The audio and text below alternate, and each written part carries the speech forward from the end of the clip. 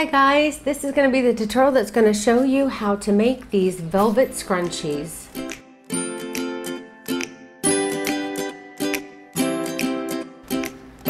And these are super easy to make. The trick to these is getting the right size rubber band, using the right size hook with the right size yarn, and that's it. You can make these.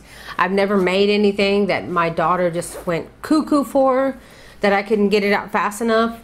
I made these. She sent pictures, and her two best friends wanted some, so I had to make them one of 3 colors, which were these 3 colors, because I only could make one gold one because I made myself a scarf, one of those double crochet weave scarves. I love it, and it's velvet, it's soft. And she was like, rip it out. I'm like, no, I'm not ripping it out.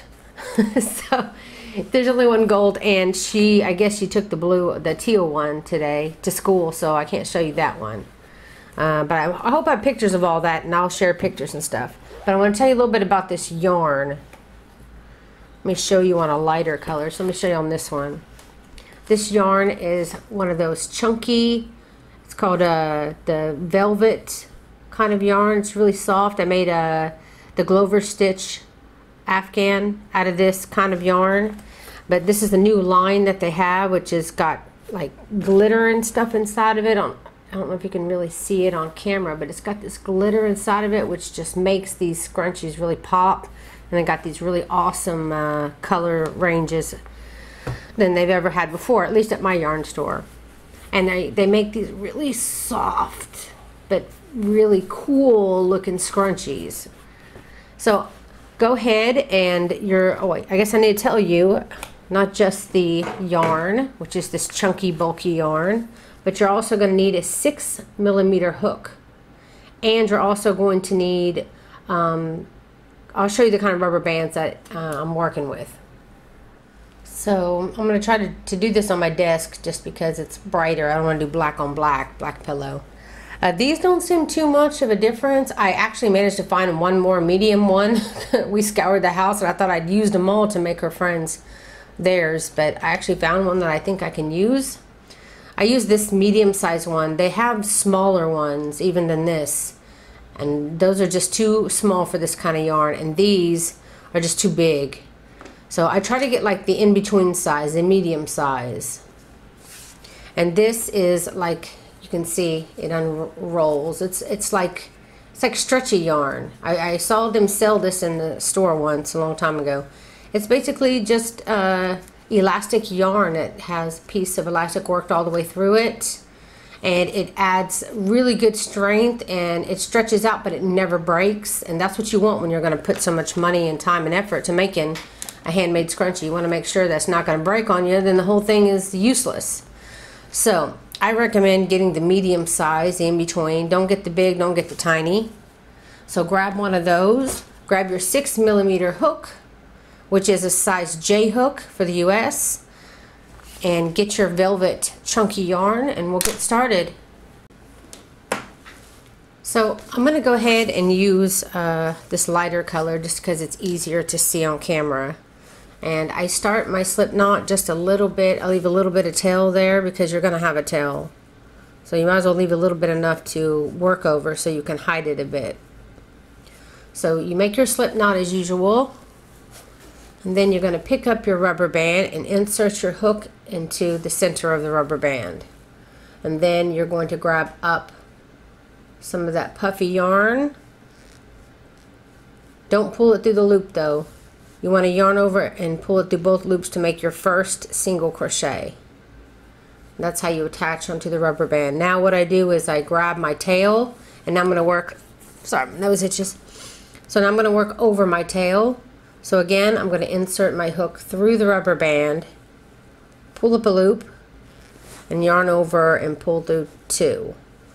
And you want to continue to do that and keep working over your tail. I like to do this till I have 24 to 28 single crochets.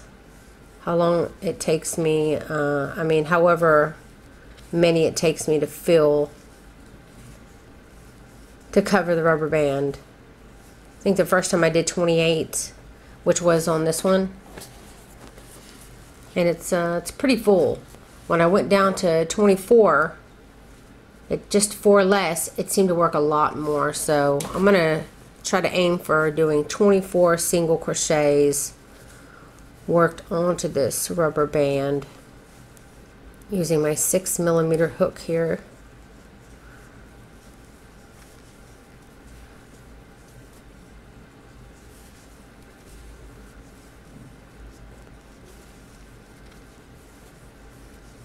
So I would say just keep single crocheting. You can pull it apart to kind of make sure it stays a little bit tighter here. You can see that these little bits will come off. Let them, because once they come off, then they're done. My daughter doesn't have them keep coming off, and if they do, it's very minor, so only comes from the ends of the yarn. Okay, so I'm going to go ahead and count. 2, 4, 6, 8, 10, 12, 14, 16, 18, 20. So I need to find room for 4 more. 21, 22, 23, and 24. Okay, now I got my 24. Now make sure you find the correct very first stitch here and insert your hook and slip stitch in there. And now we're going to start row 2. So chain 2, and in this same stitch that you just slip stitched into, you're going to put 2 double crochets. That first chain 2 counts as your first double crochet. So you have 3 stitches in the first stitch. Now in the next single crochet and all the rest of the single crochets all the way around, you want to put 3 double crochets in each stitch. I tried it with 2 and it did make it bigger and fluffier, but it didn't make it look as good as when I put 3 double crochets. So I went back and I put another one in all of them. It looked really good. I ended up having to do this one twice.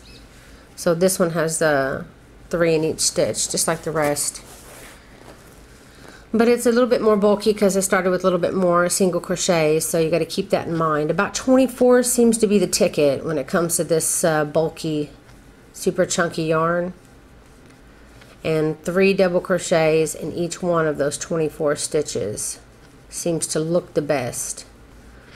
So continue and put 3 single crochets all the way around in each stitch, and I'll see you when you get up here to the end, and I'll show you how to finish your scrunchie. Okay, so I just put my last 3 double crochets in my very last stitch here, and I'm just going to find my very first double crochet to slip stitch into. Then I cut it, leaving a little bit of a tail. Then watch what happens when you pull it through. Oh, you couldn't see it. But usually there's like a puff that comes out, and all this stuff will fall. You have a little bit of fuzz problem when you're dealing with the ends, but once it's together, it's not an issue at all.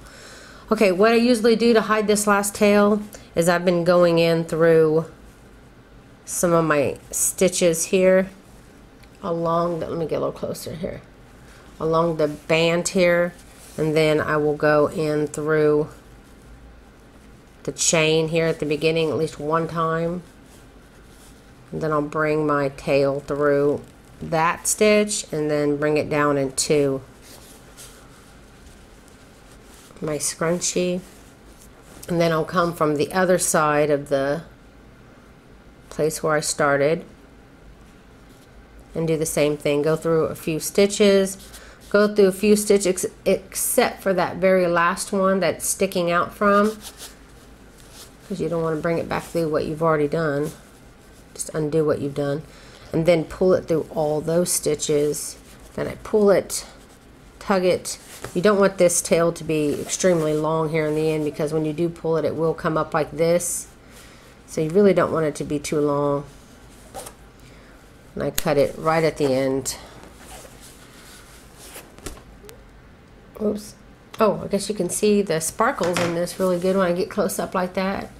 It's so soft. This is really amazing stuff. I guess I should tell you a little bit more about this yarn. But that is how you make the scrunchie here. If you're interested in this kind of yarn that I have here, I got this in Israel, so I don't know. And it's designed in Italy. But I'm pretty sure you can find puff yarn like this. But it's called Etrofil hand knitting yarns, Cimarrona. And I have some of the color and the lot number. And I'll put all that in on the pattern page if you are interested in this yarn, so that you can find out maybe how to get some of your own off eBay or something. But in all countries, I'm pretty sure they have some really cool looking puff yarn you can use. Oh, sorry, velvet yarn. Velvet chunky yarn is what this stuff is. So that's it, guys. I really hope you enjoyed this tutorial. If you did, please don't forget to click like and share. It helps me out so much. Also, if you always want to be notified whenever I release something new, you can go to my main YouTube page and hit that little bell button beside the subscribe button and choose all notifications so you will never miss anything that comes out on my channel. Also, I have a couple of groups on Facebook. There's a private group called Crochet for the Masses, and then there's a public group called Crochet Zone Public. You can go there and subscribe, be part of the crochet community there. Also, if you're on Pinterest, I have Melodor's Creations community, free crochet links posted by not just myself, by other designers as well. Also, you can check out my newsletter. I have a newsletter now. If you want to be notified whenever I release something new on my channel, or if I have any news on my site or anything, that is the #1 place to go to at least be updated on what's new happening to the site. So that's it, guys. Thank you so very much for watching.